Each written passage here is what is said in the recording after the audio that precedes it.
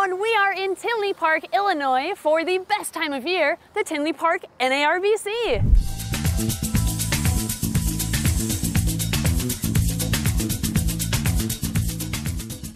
All right, just walked in. Let's see what's new at this show.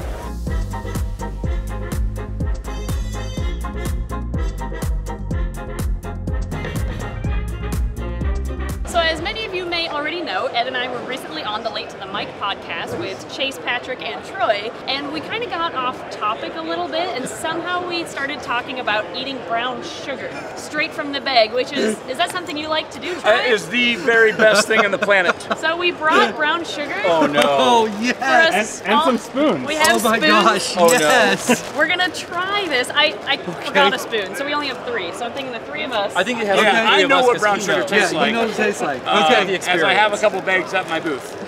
Do you really? Yes. That's amazing. I also have brown bread. sugar bread at my booth. Oh my man. gosh. We're gonna try this All and right. see if it's up to the hype that Troy right. claims. Oh my God, all right. Please. That's got to be a good spoonful. Is that like enough? That's good. That's Okay. good. Okay. Yeah, that's Chase is a little weak. Is that good? Oh, Yeah. Emily, that's good. Oh, stuff. Emily got a Okay. way better pull than Okay, me. all right, Let's do it. On Three. Are we 3? doing this? Yeah. 3, 2, 1. Best thing you've ever had. No, that's Why not- are your faces look like that? That's so bad. Why do you No. do this? That's so bad. It's, you know what? It's the light brown sugar. She didn't get the dark. I was gonna say we should get the dark That brown is so sugar. bad. Why would so you do good. that? It's Yeah. a little much, but it got Yeah. better.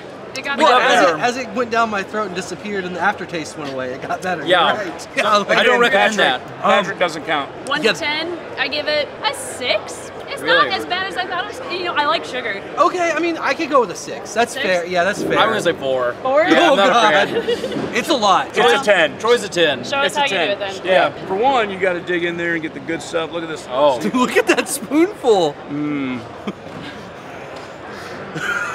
My God. Well, you can keep the bag. Oh my God. That's amazing. There's your gift. Thank you guys. That's awesome. I love this so much. Okay, Ed's now trying it. Let's see how it is. It's pretty much what I thought it would taste like. Huh. Are we encouraging kids to take a spoonful of brown sugar at home? Film it, send it to us. Yes. Then we'll send them all to these guys. Yes, Oh my it God, does. yes. Oh, please do. Yeah, absolutely. Film it, send it to them, and we'll also reshare it on Late to the Mic. Oh my It'll God. be good.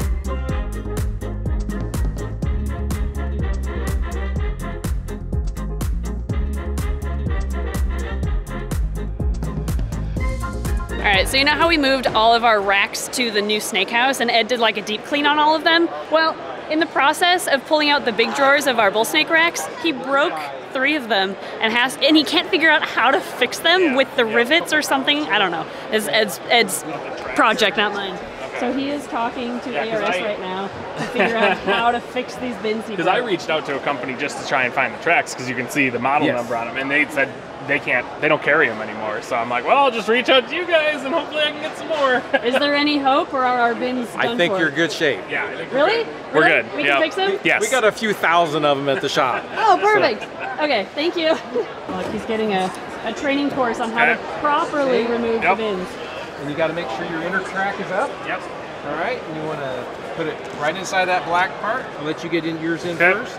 Okay, I'm in. All right, now I'll get mine in. And you slide it in. Oh, you got hang onto the glide. Okay. Then now push your keep it up level. There you go. Now push it in. There you go. Now you're good to go. Oh, look at that. That looks it so on much in. easier. That was a lot easier than what I was doing. Ta-da! Okay, cool. Thank you.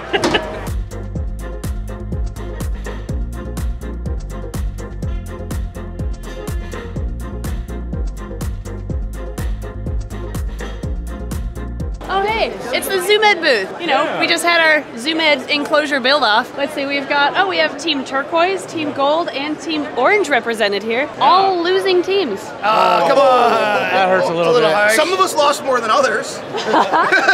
I mean, there's that. I didn't come in dead last. Any thoughts now that the build off is over? Yeah, so next time we do anything, I'm going to build a tank for snakes because snake discovery There makes you more go. sense. Oh yeah, and the video was released on International Women's Day, which we didn't notice until it was uploaded. Rig.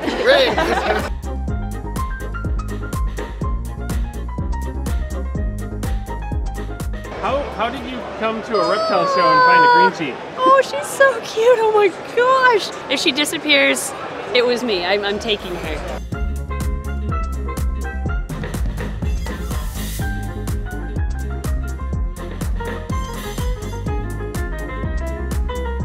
Okay, our meet and greet is about to start. It's almost 10 o'clock, but we just realized that we don't have any Sharpies to like sign things for people, so we're trying to find somebody who might have a Sharpie.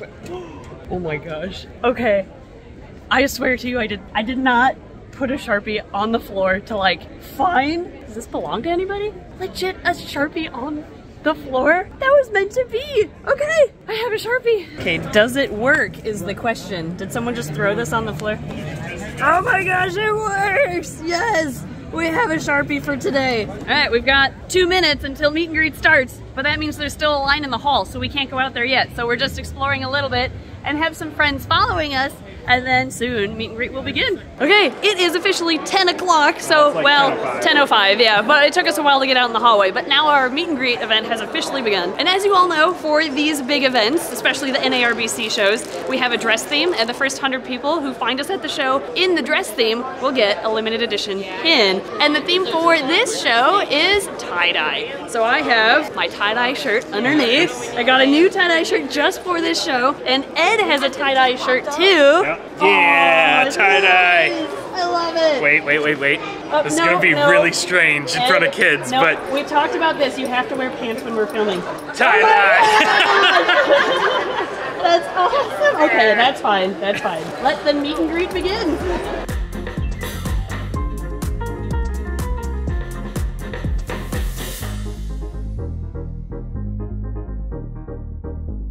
Okay, we're in meet and greet, and Sean and Chantel first off are in tie-dye. This looks awesome.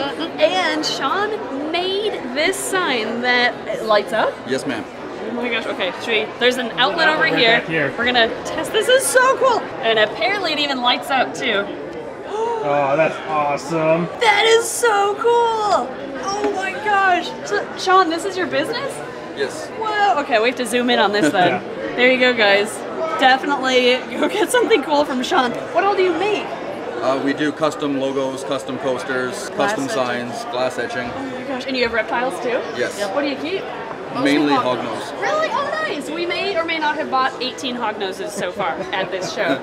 Yeah, we spent way too much money on hognoses, but that's okay. You can never have enough. We have room now. That's right. We have to fill it up with something. And you don't have importation fees. That Exactly. too. Yes. Well, thank you so much for this. No problem. Go check out Sean's Crazy Customs.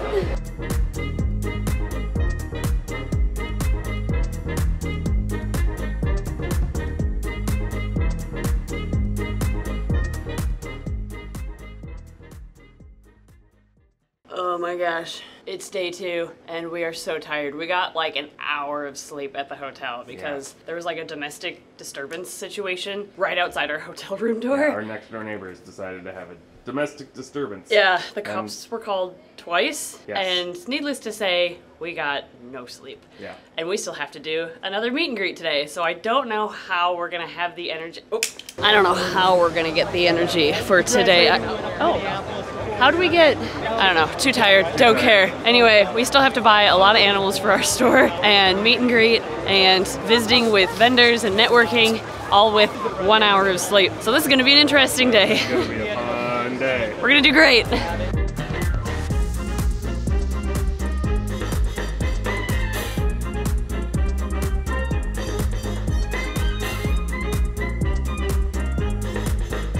All right, we are here with Tim from Extreme Exotics, who focuses or breeds all sorts of species. Really, how would you categorize what you breed? So mostly I focus on Australian species, Ooh, okay.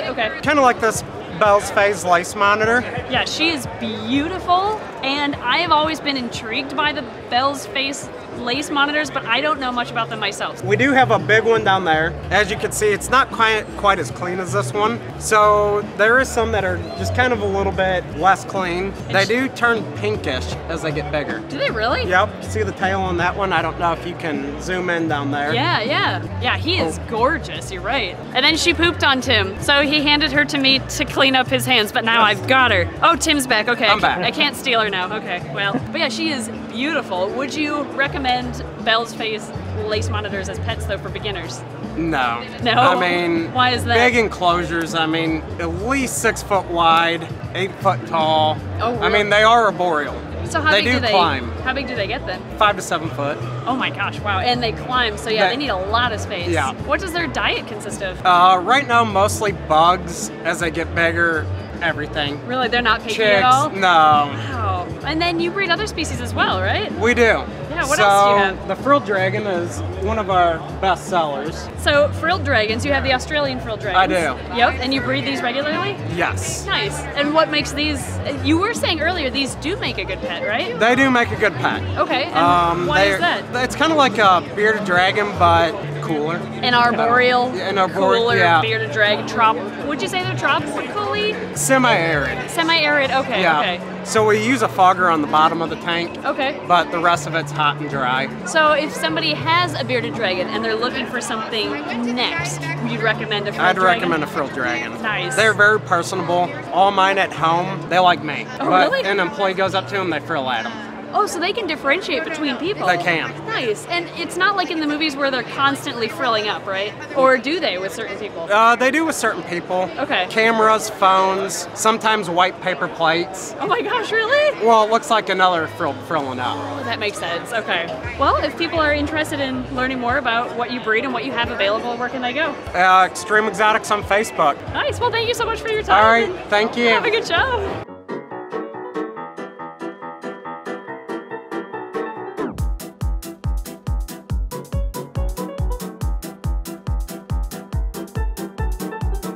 Emily, jump on. The pallet jack? Yeah, it weighs, it can hold 4,400 pounds. It might be able to hand you. That's gonna be, oh no, I feel like I'm gonna break it if it can only hold 4,400. Oh, I feel it cracking, I'm gonna stop.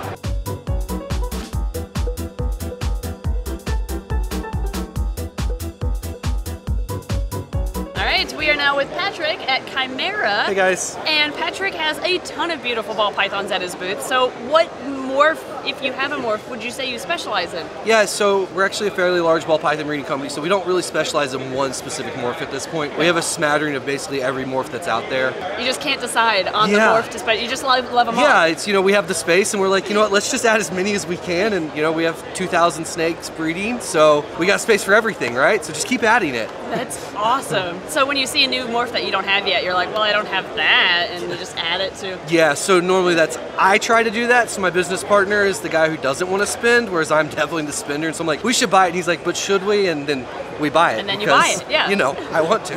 What's your favorite snake on your table today? Oh, it's tough to pick, but I definitely would be the clown hypopide. So it's a triple recessive. It's a combination of clown, hypo, and pied, if you didn't get that from the name. It just brings out a lot of really bright oranges in the snake and kind of gives it a really nice lavender tone to the grays. They're just fantastic looking, and the pied pattern is incredible as well. It's gorgeous, yeah, that bright orange. What causes that bright orange color? Yeah, so it's the mixture between the pied and the hypo. So even just hypopides actually have that really great pattern. It's just a really underrated combo. It's a combo that's been around for a long time in ball pythons, and so they're relatively cheap, and it's great for, you know, pets and things like that because they're beautiful animals for a really reasonable price, actually.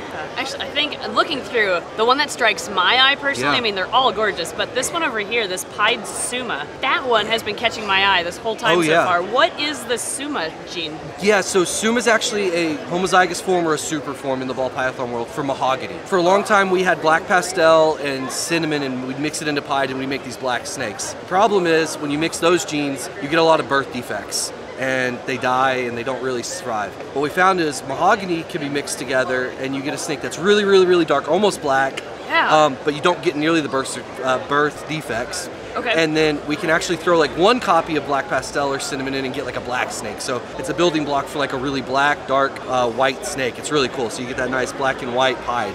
So yeah. So I guess super mahogany would be the other name for Suma? Absolutely, Suma, super mahogany. There it is. Yeah, we got there. Yeah. If we're being honest, guys, I didn't think about that till she just said it out loud. Oh, okay, that makes me feel better. I've been doing this for years, so that's great. Wow. Yeah, Suma, super mahogany. Yeah, that makes sense. Learn something new every Look day. I did too. Wow. This is good. We both learned today. I think our genius is so incredible, it's scary. It is. It really is. So where can people go to learn more about your snakes? Yeah, so Morph Market is where we have all of our animals listed. It's in our store under Chimera. You can go to Instagram, Chimera_reptile. You'll get to talk to me if you go there. If you go to Morph Market, you'll talk to Andre, my business business partner. And then chimerareptile.com is our website as well. You can go there and message us from that as well. Great. Well, thank you so much. No, thank you for coming and hanging out with us. Suma. Super mahogany. Super mahogany.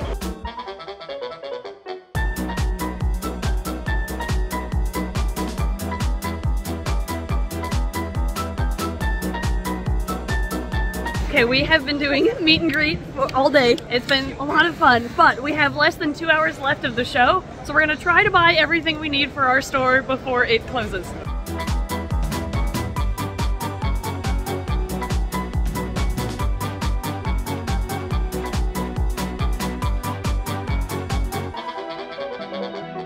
Are you buying more hogs?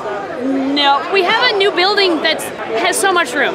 We need more hogs. Buy tons of hogs? No, not at all.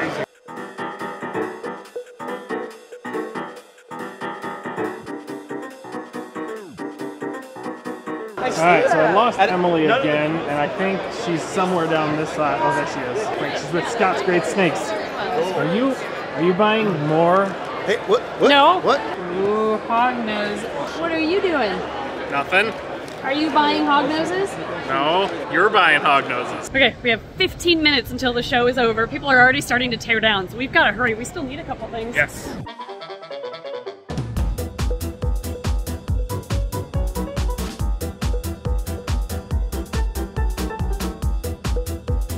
Would you?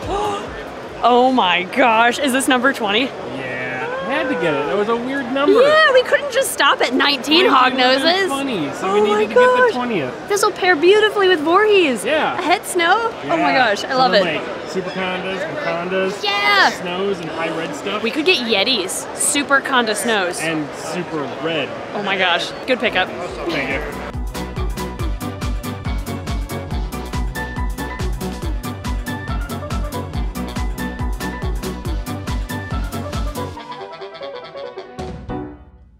Unfortunately, our microphone had issues and was going in and out for this last clip, so I'm essentially going to be narrating what we did cover in this clip, and then it'll go back to normal for the end of the video. But essentially, we got so many amazing gifts from you guys. You don't have to get us gifts. We just like meeting all of you and want to thank you all for going to the show and supporting local breeders and vendors. And you guys went above and beyond and sent us fan art and snacks and 3D printed goodies. I have my new favorite Evolutions mug now, and we tried to cover as much as we could or show as much as we could in this clip, so hopefully you see what you gave us if you did give us a gift. One thing in particular was this box that was not opened at the show at all, so we actually opened it on camera during this clip, and I was not sure what was inside, but we opened it up. It was covered in bubble wrap, and there was a note that said, "I hope you had a great show," from the family that gave it to us, which you guys didn't have to give us this gift, but opening it up, it was chocolate snakes, like really fancy chocolate snakes, and they are now in our house. I haven't opened them yet because they're so pretty. I feel bad eating them, but don't worry, I'll cave. I'll still eat them at some point. So thank you so much for the chocolate snakes. We were also given a homemade snake plush from Pink Pig Studios, which was really well made, so we wanted to give her a quick shout out for her small business. And we were given 3D printed Pokemon, which are so cute. They look like knitted from printed playthings. So another shout out to that business too. And I mean, like I mentioned before, this is now my new favorite mug. This was so nice of somebody to give us an Evolutions mug. I've been using it like every day for coffee since the show.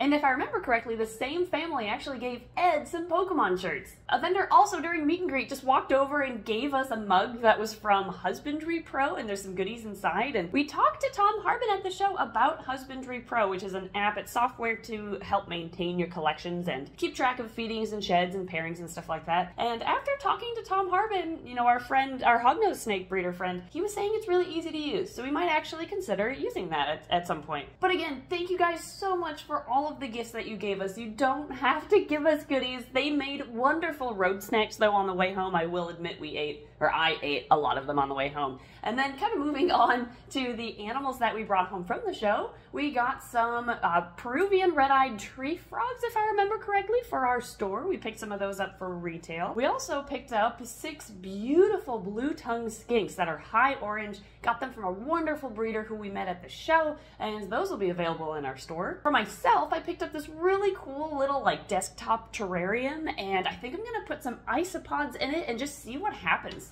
We also got this stack of beautiful gargoyle geckos of a variety of different colors, and these aren't for like our breeding plans or anything. Again, this is just for our retail stores, so those are a nice pickup, I think. For snakes for our store, we grabbed some gorgeous corn snakes from DDB Corn Snakes. We love buying from him because his snakes always eat frozen thawed for us.